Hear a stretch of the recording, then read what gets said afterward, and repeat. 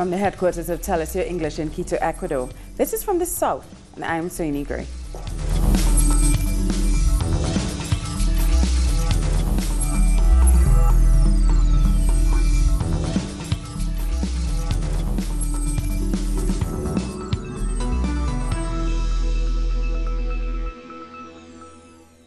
We begin in Palestine, where Israeli troops have killed at least 16 people during protests on the border with Gaza.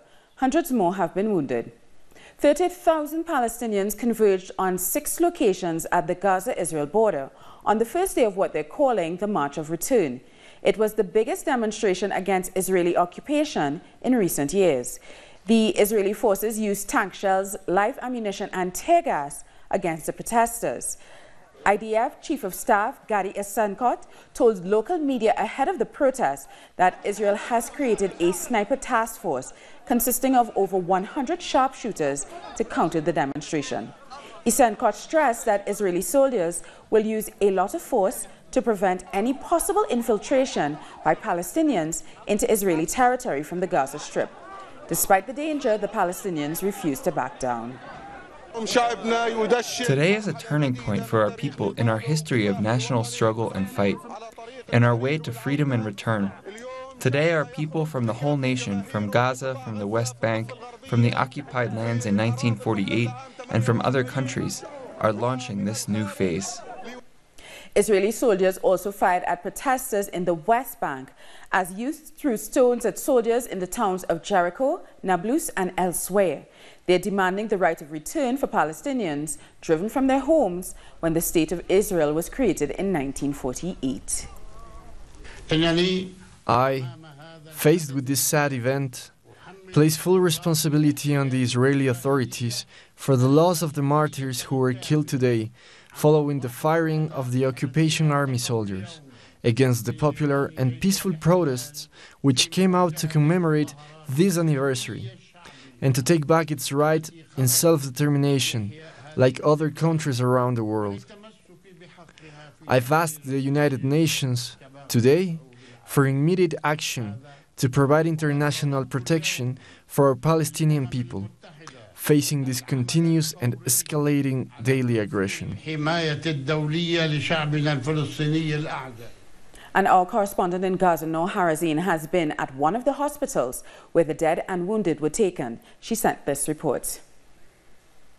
We are right now in front of one of the medical units that was set here almost 100 or 200 meters away from the border fence between Gaza and Israel. Every 5 minutes we witness a new ambulance coming here and delivering a new injury to this mini hospital. We saw men, women and also children injured in the arms, in the legs and also in the head, according to the Palestinian medical sources. It is afternoon here in the Gaza Strip and the number of injuries is up to 600 every 1 hour. Every 30 minutes the number go higher by 100 injury and new people being reported as killed. Until now the number of Palestinians killed is 9 people.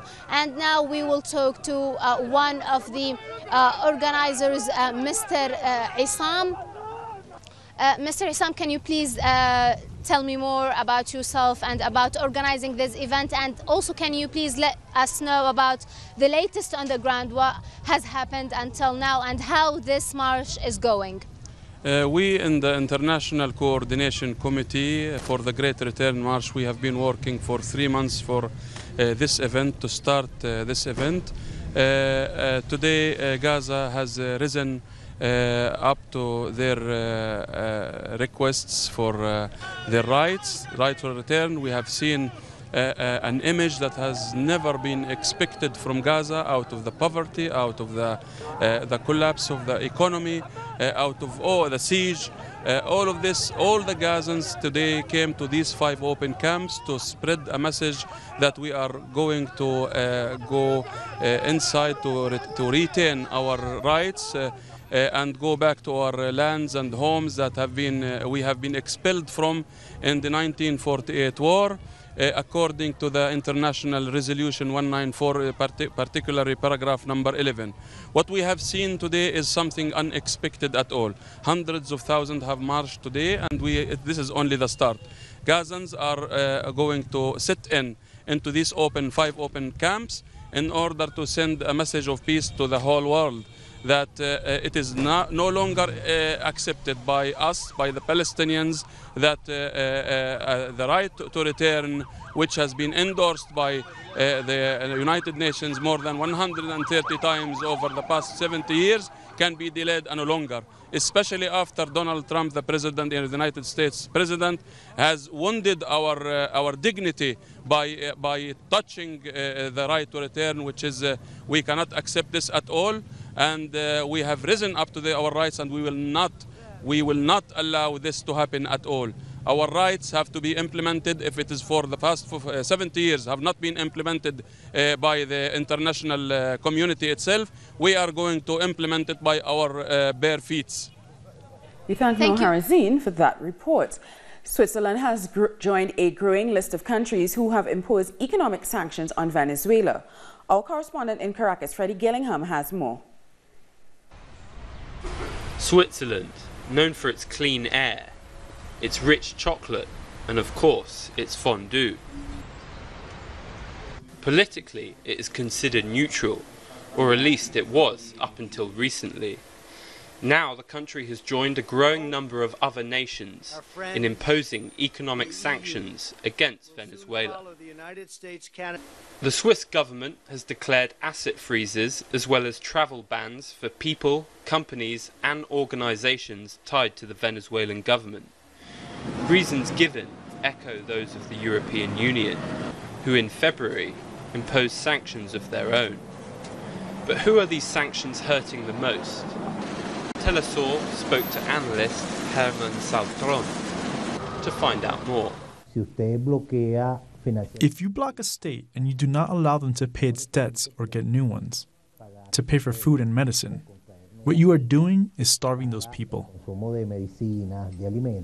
It looks like some of the so-called democratic governments of the European Union are aligning themselves with Washington, who are leading these economic sanctions against Venezuela. But however, this administration in Washington not only contains climate change deniers, but also, following the recent appointment of John Bolton, open warmongers. But this doesn't seem to be putting off its European allies. Venezuelans will decide on May 20th who they want as their president.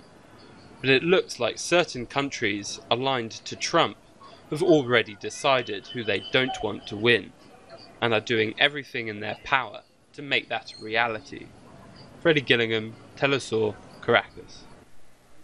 The Venezuelan government has made a proposal to restart talks on its territorial dispute with neighboring Guyana.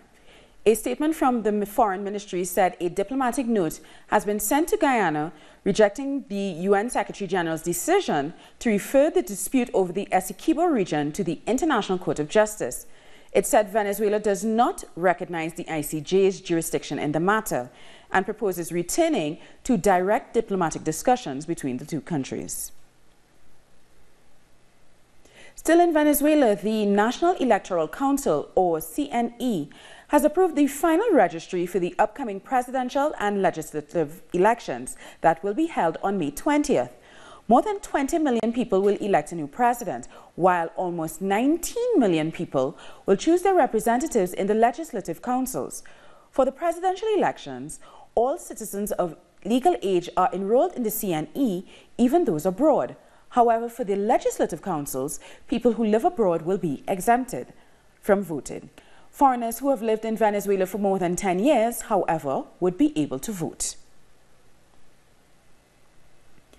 A group of intellectuals, social activists and artists have written an open letter demanding that the government of Ecuador restore Julian Assange's freedom of expression.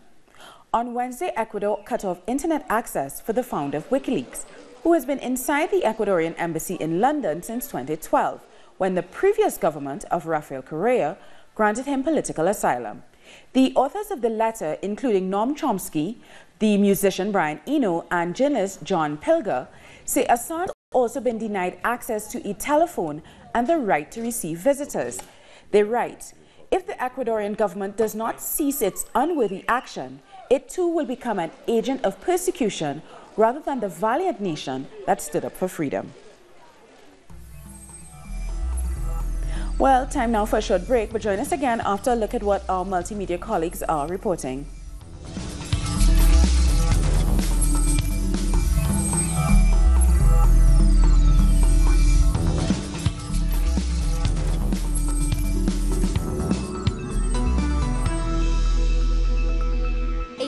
Inspired a continent.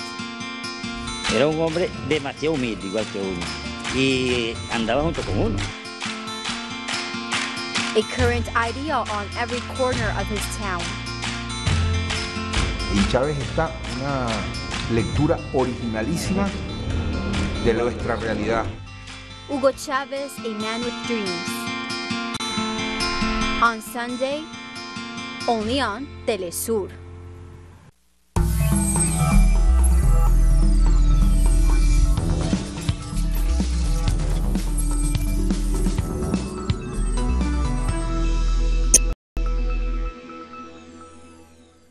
Welcome back. Costa Rica goes to the polls on Sunday for the presidential election. It's a closely watched fight after a gay marriage controversy pitted a Christian preacher against the ruling party candidate. Now the polls show the front runners are tied neck and neck. Indecision, absenteeism, and a lack of political identity can be the words used to describe this election.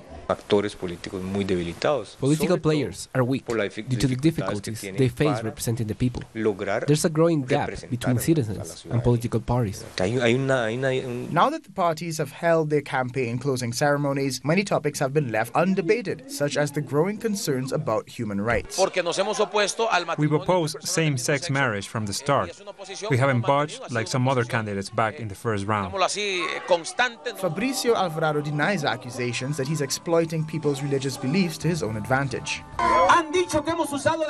They've said we're using religion to win votes, but we aren't. We've only told Costa Ricans we plan to be of benefit to everyone, even those who belong to other religions.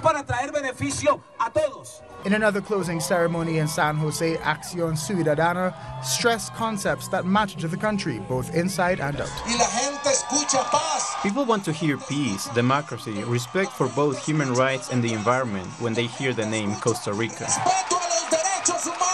Many political parties and social movements support Carlos Alvarado and his team. It's not like any other moment in history when you have all of these political parties trying to help Costa Rica. The Supreme Electoral Committee officially announced the electoral blackout that comes into effect on Thursday. We intend to stop political discussion so that voters can reflect on their decision for a final time.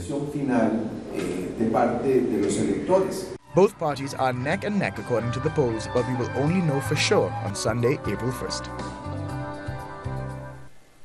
In Chile, the trial against Mapuche leader Machi Francisco Lincanao and 11 other Mapuche activists continues.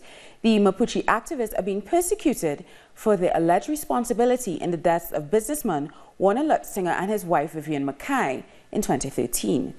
The trial takes place after an appeals court invalidated their acquittal.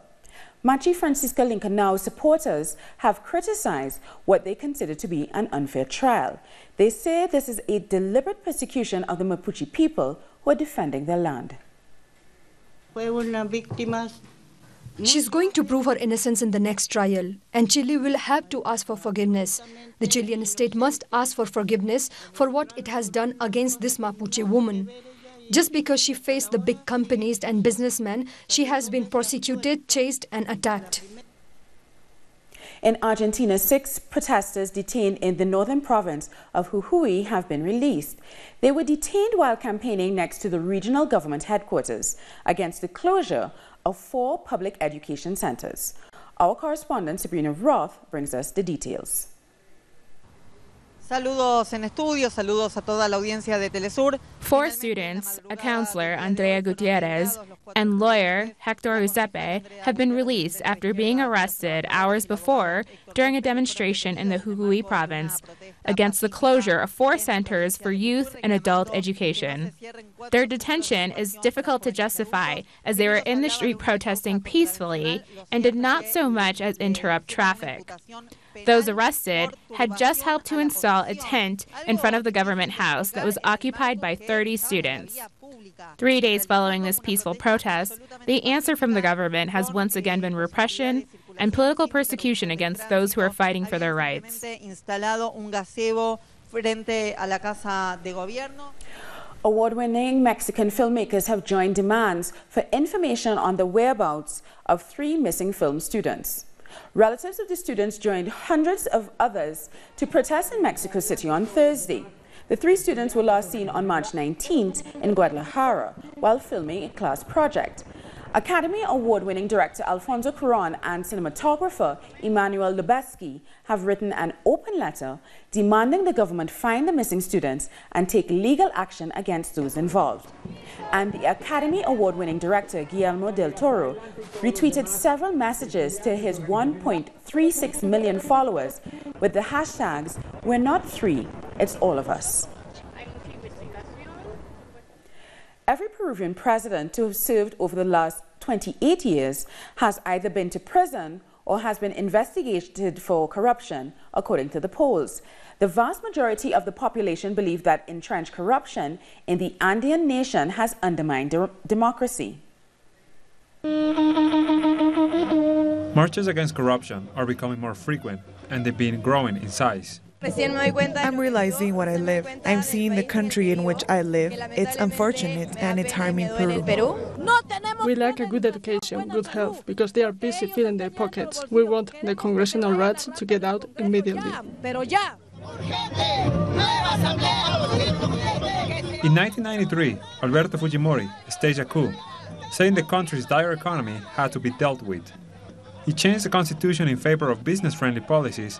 Commentators say that put economic power in the hands of the political class and reduced the role of public institutions. Surveys show that stoked distrust in politicians. Governments respond to large companies and large monopolies and have neglected their duty to meet the needs of people, health and education. Roads are bad. People do not receive state benefits, and that's why people are unhappy with this so-called democracy. Operation Car Wash is an ongoing criminal investigation by Brazil into money laundering and corruption, and it unmasked many high-ranking officials, including former presidents Pedro Pablo Kuczynski and Alan Garcia. Ex-President Alejandro Toledo has an extradition order, and another former leader, Ollanta Humala, is in prison for corruption.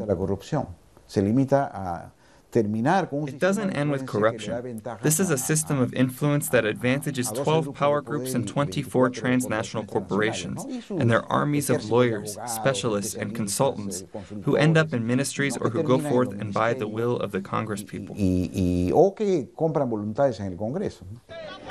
In the streets, people shout, "May they all go," as progressive groups call for urgent electoral reform and a new constitution that will see to the needs of Peruvians and not just those in power. The Prime Minister of Dominica, Roosevelt Skerrit, has announced that he has secured over $100 million from the World Bank to mitigate the damage from last year's Hurricane Maria. Out of that, $40 million will be allocated to home reconstruction. Skerrit says the plan is to construct 5,000 new houses with the funds.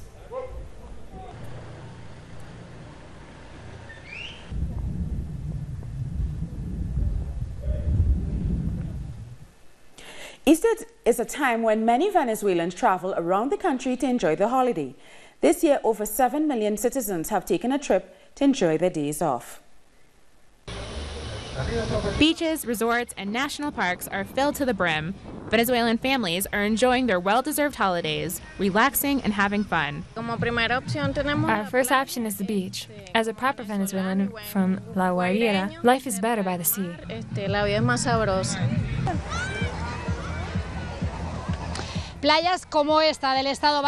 Beaches, such as these in Vargas State, are undoubtedly a favorite destination for Venezuelans to spend their holidays. Furthermore, this year, the government has set up 130 areas like these across the country to enjoy cultural, recreational, and sporting activities, with concerts planned for the remainder of the week. Over 195,000 security officials will be deployed around the country to ensure that these holidays are spent peacefully and without incident. Venezuelans are always jovial. We make every effort to bring the kids, to spend time with family. We all came for a change in scenery. At recreational and cultural festivals, you can find tournaments for beach volleyball, chess, long jump, sprinting, and dominoes. Venezuela is the most beautiful place in the world. Its people, its places, there's nothing better. You can't compare it to other countries. Ours are the best beaches. We are Caribbean, hot-blooded Latinos, which is why we love the beach. According to official figures, over 7 million Venezuelans have mobilized during Easter holiday, and this is expected to continue through Sunday. We're going to take a short break, but join us again after a look at what our multimedia colleagues are reporting.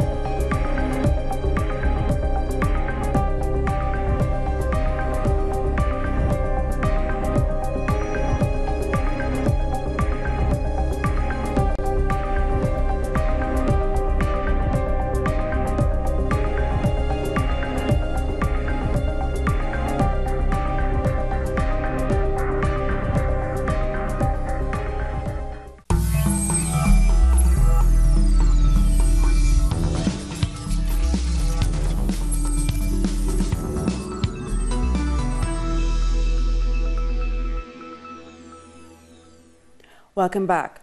Russian diplomats are being flown back to Russia after being expelled from Washington, D.C.